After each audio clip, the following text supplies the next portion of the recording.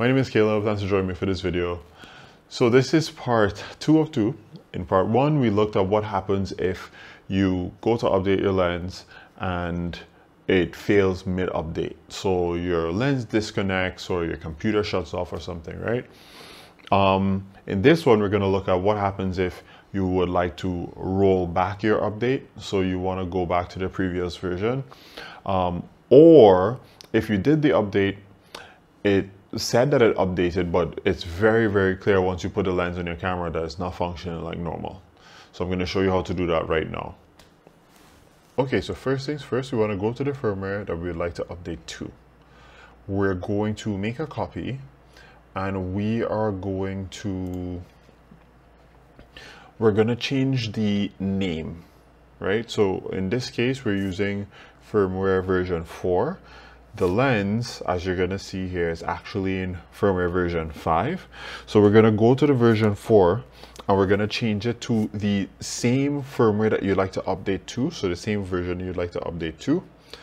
So it could be the same firmware version that's on the lens or a future one.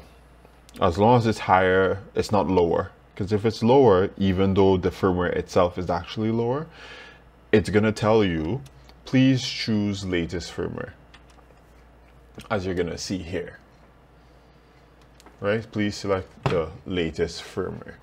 So once we change the name of that file and we select that file to load into the program, it's going to say downloaded file has been completed, the reading, and it's going to allow us to update it.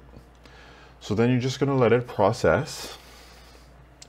And I'm just going to fast forward through it because once it has processed, you're going to see that even though we changed the firmware, okay, so you see that message? That message is because even though we changed the name of the firmware, that really just fools the program for the purposes of updating. Once you've actually updated the lens, it's still firmware version 4. So when it's reading the lens now, when the lens dock is reading the lens, it's going to say the correct firmware version, even though you changed the name to update it.